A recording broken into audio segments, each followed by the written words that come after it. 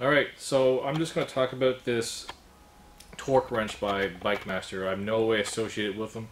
I've had a few questions about them, and it's not the first time, so I decided to make a video of it because I know when I was looking for one of these, uh, I couldn't find any videos or any way of knowing if they're any good or not.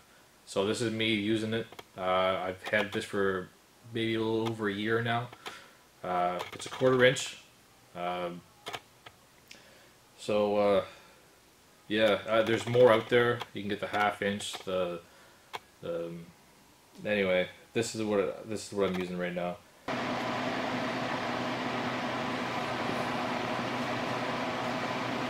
Okay, so the way it works is batteries go in here. It takes 2 AA batteries, which is pretty convenient for most of us. Uh, we all have hopefully AAA batteries. It's AAA batteries, and yeah, it lasts quite a while actually. Anyway, I turn it on.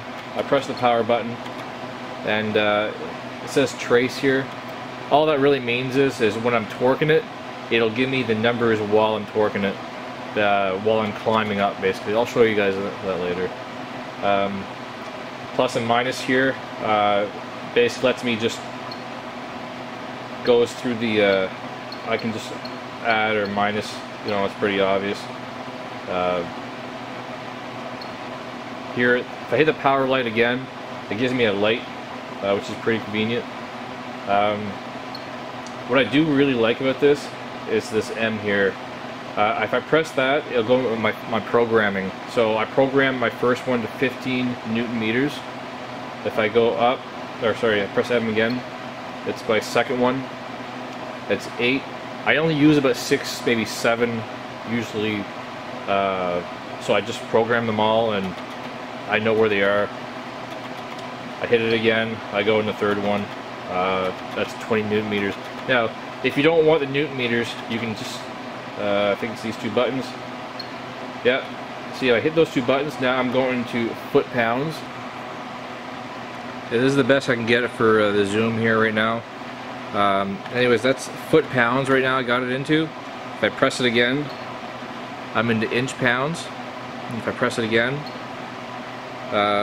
kilograms.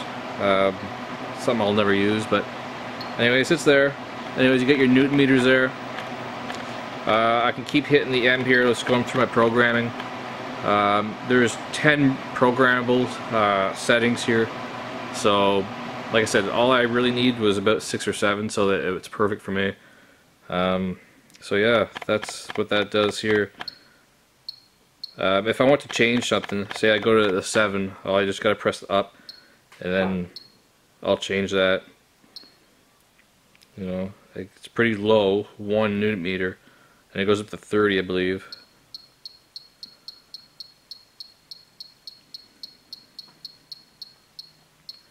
Yeah, 29, and then, oh, I got the points, I waited too long.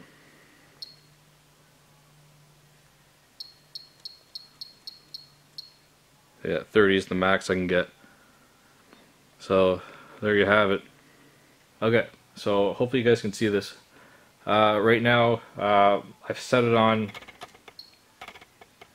well, I'm gonna set it on, let's go 7. Okay, so I got 7. One thing I haven't really talked about yet was this PT switch. There's one that says trace, which I've explained, it just goes up and it tells you exactly where the torque is. The other one is P stop. What that does, basically when you get to that highest peak of the torque, it stops and it freezes the number so you know exactly where it is. I'll show you what I mean by that. See how the numbers climb? With P-trace, it would just keep climbing, and see, you hear that? It means I'm getting close.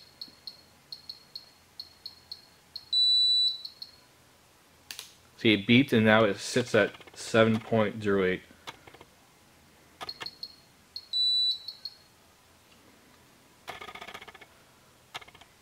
See, it sits there because I put it on P-stop. Now if I put it on trace,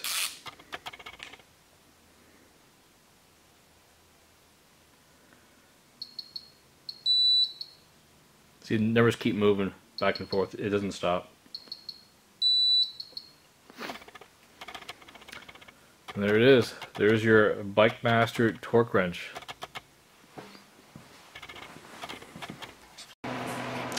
I must forget to show you where the case is. One sec here. Grab this wrench. I'll put it back in its case. Yes, I put it in the fridge. It's not any like normal fridge. No, it's not a beer fridge. See, it's where I keep all my oils and everything with the light because it warms it up for the winter. Anyway, keep it in this case right there. It comes in a nice case. You can see that. See, I just leave it there and I put a spare batteries in there, and yeah, that's it.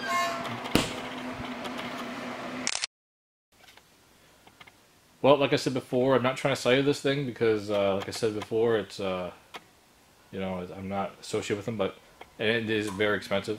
But I did want to give you some knowledge about this because they are expensive, and like I said, they're hard to find information on the internet. So, hopefully this helps. If you have any questions about it, just ask. Personally, I think it's worth it. I work with this a lot. I do a lot of dirt bikes and you know, small engines, so this is definitely worth it for me, but it may not be for everybody. Alright, thanks for watching.